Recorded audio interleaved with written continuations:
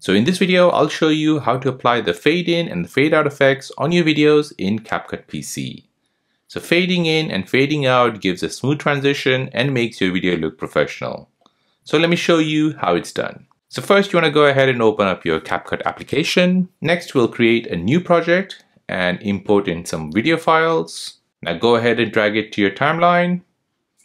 Now when we play this video right now, when it moves from one video to another, there's an abrupt cut. This does not give your video a clean look. So to resolve this issue, we can apply the fade in and the fade out effect. So from the top left, we'll click on transition. Now you have two options. You can either fade in from one video to another, or you can fade in from video to a black screen to the next video. So first I'll go ahead and show you the fade from one video to another. Here we'll search for dissolve transition.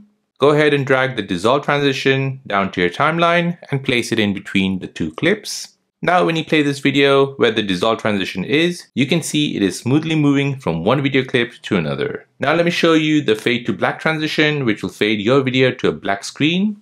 So at the top here, we'll search fade in, and this is the transition we're looking for, fade to black. Go ahead and drag it to your timeline, and now let's play the video. And now as you can see, when it's moving from one video to the next video, before moving on, it'll show a black screen and then it'll move on to the next screen. Now you must be thinking, do I need to drag and drop this transition on every single video on the timeline?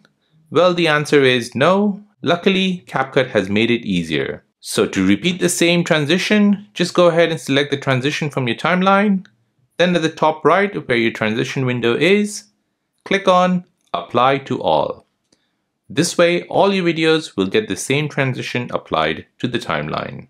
And there you go, that is how to apply the fade in and the fade out transition on your Capcut video on your PC. Now, if you're new on the channel and you want to find out more about your iPhone, your Android phone, or any other social media apps, then don't forget to subscribe to this channel. Hit the like button if you find this video useful. Thank you for watching and see you in the next one.